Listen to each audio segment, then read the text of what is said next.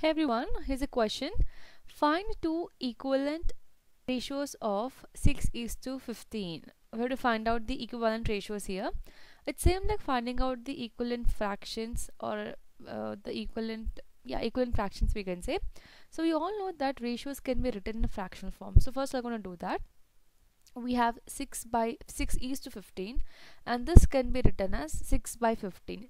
Ratios can be converted into a fraction, so 6 by 15 we got. Now how to find out these equivalent ratios? So there are two ways. One is by dividing it with a common factor and one is multiplying. When you multiply, you can multiply with any number, but when you're dividing this number in the numerator and denominator, you have to do it with a common factor. So you have learned what are common factors. Common factors means a number which can divide this both. For example, you can see that I can cancel this number by 3 table, right? So 3 is a common factor here which can cancel 6 and 15. So here the first equivalent fraction will be, so I have 6 by 15. I'm going to divide this both numerator and denominator by 3. Okay, because I can cancel this in 3 table, both numbers should be divisible, so this will become 2 by 5. So we can say that 2 by 5 is an equivalent fraction of 6 by 15. But we know that fractions can be again converted into ratios, so this is equal to 2 is to 15. Yes, so 2 is to 15 is a equivalent ratio of 6 is to 15. So let me write down here. Therefore 2 is to 15 is equivalent ratio of 6 is to 15. Now this is one way, that is dividing. So but when you're dividing it, you're gonna get like few numbers because you should have a common factors so that number is divisible. But second one is multiplying. So when you're multiplying here in the numerator and denominator, you can multiply with any number.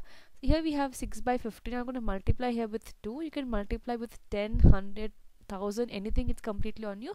You're gonna get the answer. So here I'm going to multiply with 2 in the numerator and in the denominator. So this is equal to 12 by 30. So 12 by 30 is an equivalent fraction of 6 by 15. But if I convert back this into a ratio, this will be 12 is to 30. Okay, so 12 is to 30 is equivalent ratio of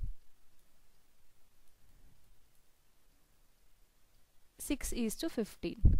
So like I said, if I multiply this with 10, I'll get 60 by 150. So 60 by 150 will become equivalent to 16 by 15, like that.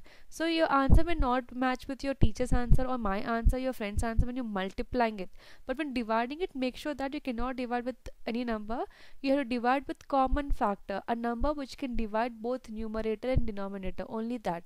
But when I feel like multiplication is much easier because you can just take any number and multiply and you will get it. So when you're finding out the equivalent ratios, it's not necessary that you should go with division. It's not compulsory. I just showed you how to do with division also. But if you're doing an exam, it's better to go for multiplication because it's easy to multiply and get the answer easily. I hope this question is clear. In case you have further questions or doubt, you can drop a comment. Thank you so much for watching.